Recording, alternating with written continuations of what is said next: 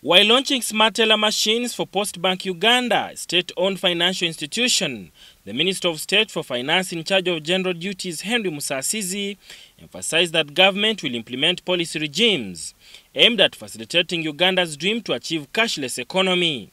One of such laws is the Payment System Act of 2020 that aims at promoting the safety and efficiency of payment systems in Uganda.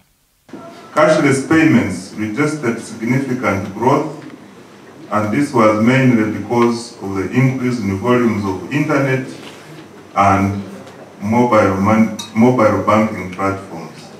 When these platforms are attractively complemented by the new smart ATMs mechanism, I'm confident that the journey towards achieving a cash-free economy is firmly on track.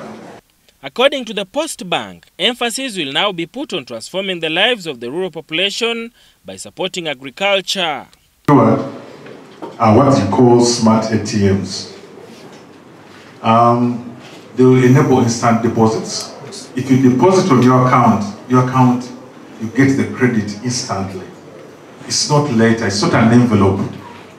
You get a receipt, it shows you the different notes that you deposited, and this money goes to your account immediately. The smart ATMs can make daily instant cash deposits of up to 30 million shillings and cardless cash withdrawals where clients can access money by using codes. ATMs that we procure are what you call smart ATMs. They will enable instant deposits. If you deposit on your account, you get the credit instantly. It's not later, it's not an envelope. You get a receipt, it shows you the different notes that you deposited, and this money goes to your account immediately. As digitization takes shape in the country, the population has been advised to be conscious enough in order not to fall victims of financial crime offenders who take advantage of cyberspace.